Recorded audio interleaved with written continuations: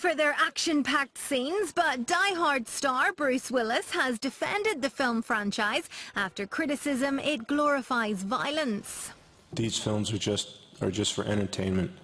I don't think anyone who comes to the movies thinks that anyone was really killed during the movies. There's a huge difference between what happens in the world and what happens in a piece of entertainment. We're just trying to give you the illusion that we jumped off that building, or that we got blown up, or that we got scratched or cut, or anyone got hurt.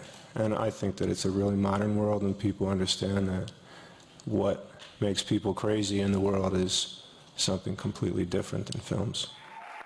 Bruce was speaking at a press conference in Berlin, where he's been promoting the latest film, A Good Day to Die Hard.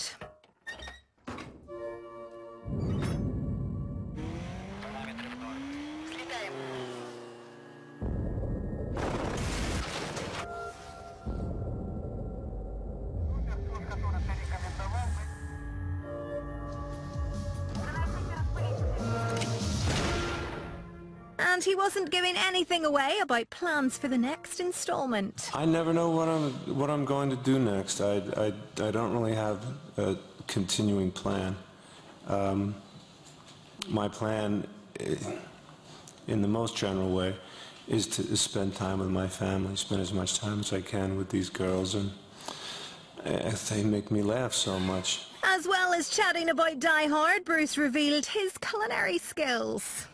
I think that if you're going to cook, and if you really want to, put yourself in high regard with your family, you have to choose whether it's breakfast, lunch, or dinner. I'm a breakfast guy. Not necessarily German dishes, but I make cornmeal pancakes. I was hoping someone would ask me what I make for breakfast. Your family's happy with your cooking? My family's very happy with my cooking. Very happy. They have to be. Thank you. Thanks very much. The famous hard man then proved he's a real softie by doing an animal impression. What is it? What did my wife say? I'm just a pussycat? Yeah, exactly. He's a big softie.